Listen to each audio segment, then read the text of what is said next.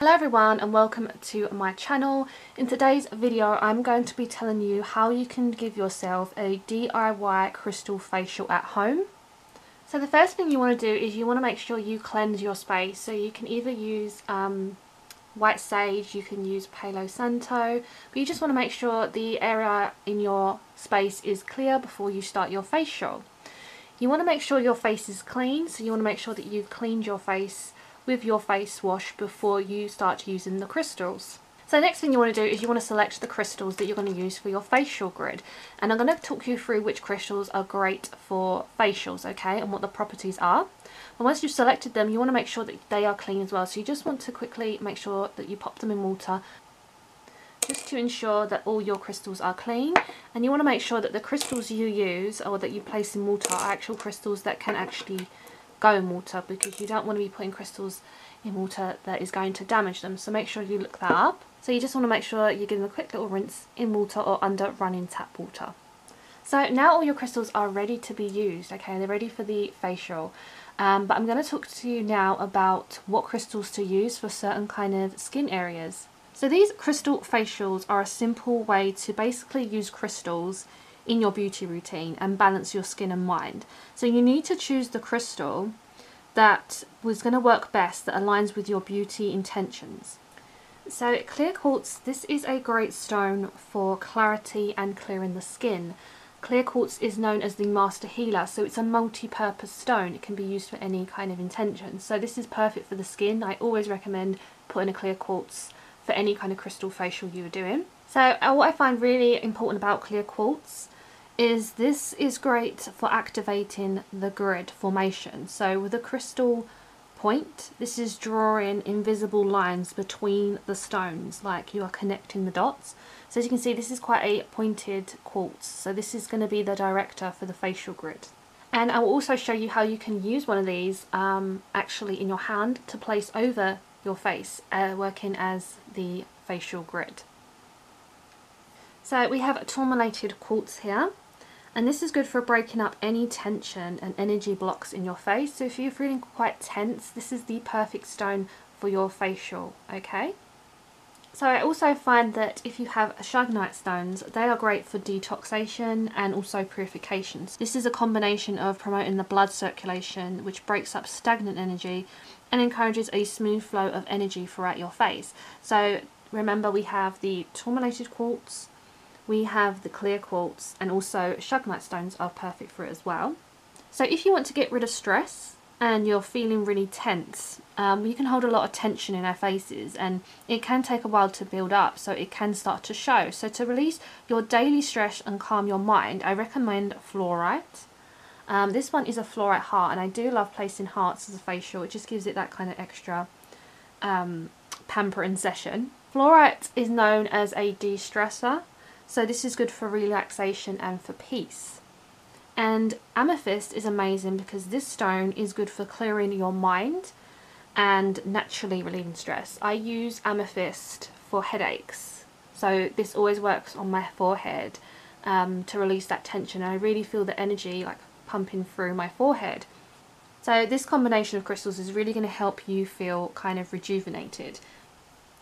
So if you want an anti-aging facial, I would recommend a lepidolite stone. This is the stone for beauty. So lepidolite or mica is believed to help reverse the aging process. So this is a great anti-aging stone. And also rose quartz as well, because this is Egyptians believe that rose quartz held anti-aging properties. So this is obviously the stone of love. This is perfect for this kind of self-love ritual. So if you're having trouble sleeping and you want a facial that's going to really kind of relax you to wind down for the night, I recommend blue lace agate. So this is great for calming and soothing energies. So this is really great to wind down the day with blue lace agate. So this is just going to help you feel really relaxed and stress-free before you kind of head down for the night. So this is kind of perfect to prepare you for dreamland. What's also good for your bed routine would be a labradorite. This is a great stone to induce a dream state. This is obviously the stone of transformation. So this is a perfect stone to help you have, you know, really great dreams at night. Okay, so I'm going to show you an example of a facial grid that I have used. I will insert it now.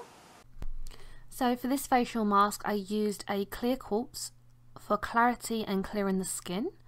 I placed an amethyst underneath for stress, tension and headaches. This is where a lot of tension builds. And then I placed rose quartz on the sides of my cheeks for dull complexion and anti-aging.